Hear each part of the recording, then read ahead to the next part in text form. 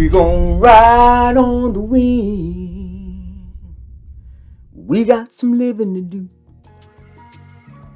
Ooh, we gon' ride on the wind. We got some living to do. Greenwood's past is like a trail of gravel and dust in our wake that tells the tales of where we were, when we were, who we were, when we became who we had to be to create Black Wall Street. I said, who you become on the way to where you're going will determine your destination. And we are road runners riding the rhythm of this unpredictable riddle called living while black.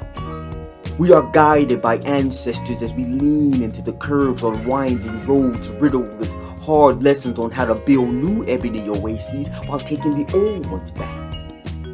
There's something to learn at every turn, so we learn and teach teachings about legacy building and Greenwood before the burning, before gentrification and the black dollar stopped churning, before mass graves and massacres.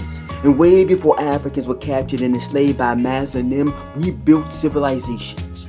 We are scholars and road warriors maneuvering through chunks of truth missing from history like giant potholes and asphalt, knocking novices on their backsides, then telling them it's their own blankety-blank ass's fault for not knowing how to maneuver through oppression and smoldering asphalt.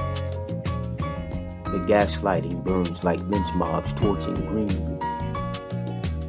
We gon' ride on the wind. We got some living to do.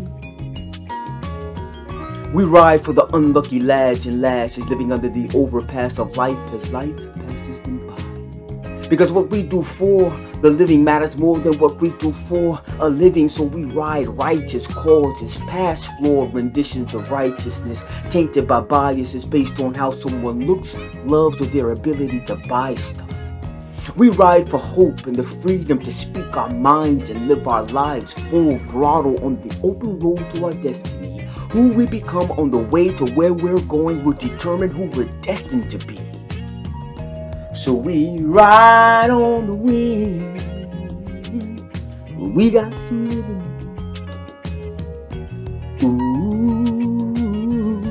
Ooh, we gon' ride on the wind.